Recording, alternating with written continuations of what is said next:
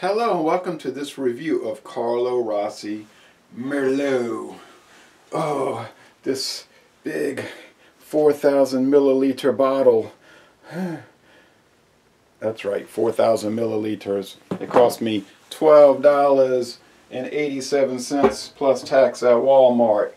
I had it in the fridge. I was reading, they said Merlot is better served chilled, so I chilled it. Well, actually, that was a controversy on the internet. Some people say, you're cuckoo, it's better room temperature. And then somebody else said, yeah, if you live in the northern climate, you know, the northern latitudes where it's 55 degrees in your house. All right, well, anyway, whatever, regardless. I've never had this. I had the Cabernet Sauvignon from Carlo Rossi, and I thought it was a little too chewy, a little too meaty, a little too much for my flavor. I think the blush will be even better for what I like. Okay, when was Carlo Rossi introduced? Well, twice. If you look at their website, it says, this is an Ernest and Julio Gallo brand. They said, well, we introduced it in 1962, Carlo Rossi Red Mountain wine.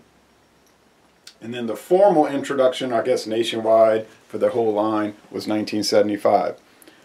You can get smaller bottles, but this is the one we get around here, typically the 4,000 milliliter bottle. I'm looking at the website over there.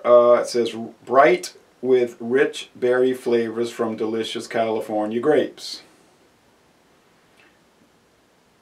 Guaranteed to be a hit at any party. Its medium-bodied fruit flavors go well with meat, fish, and pasta. And then their suggested recipe for this is mulled wine. They got a lot of different recipes on the website. It's one of those user-friendly websites, and their general message is, it's a good time wine, relax, have a good time, drink this California wine, don't be too uptight about it. Okay, same thing with their Facebook page. Got some alcohol legs on it, guys. It's berry red, purplish red, you know, like a reddish violet. Looks nice. Let's see. I don't want to lift this up again. Now, it took me a month to drink the Cabernet Sauvignon. It's going to take me about a month on this. 12% alcohol, Modesto, California. Carlo Rossi was a salesman for Ernest and Julio Gallo. He was married into the family, and so they started this line of wines after Charles Carlo Rossi, who lived into his 90s. And you might remember his old television commercials. Okay, so it looks pretty nice.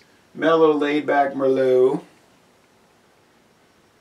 Smells like Merlot, grape skins. Kind of robust red wine aroma. Nothing too pronounced, but nothing bad. Boy, it's got some alcohol legs on it. 12%. That's the higher edge of table wine.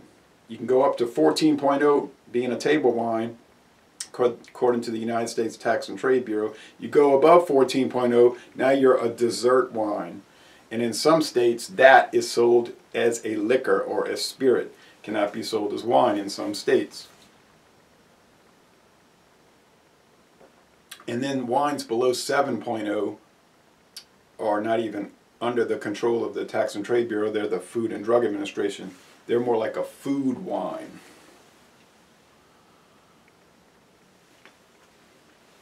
You don't see those too much. Very heavy in the grape skins, tannins. If you want a drier wine with a strong tannin component, which may or may not appeal to you, this could work. Oh yeah, I could drink a glass like this every day. You know, about 3/4 up or 2/3 up the glass. That would be my juice for the day. I wouldn't drink a lot of this stuff. I remember back in the 70s, my grandmother and my mother, so my mother and her mother would get a jug of this stuff and drink it, watch TV and talk, you know, whatever. And my father was like, I remember they used to do that. They would drink too much of it. I mean, not go crazy, but they were like big into the wine culture, especially the value, approachable price wine culture. All right, I've got some a cracker with some Country Castle Limburger cheese and some spiced ham on there. Okay. And I put some Yamasa soy sauce on it. This Hormel spiced ham, this spiced ham, spam.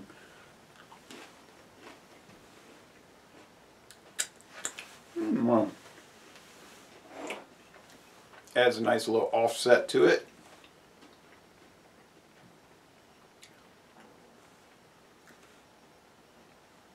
I'd recommend it for $12.87, a 4,000 milliliter jug. Yeah, I'd recommend it. So, hey, you know what? I like talking about Carlo Rossi Merlot, but I'd rather drink it.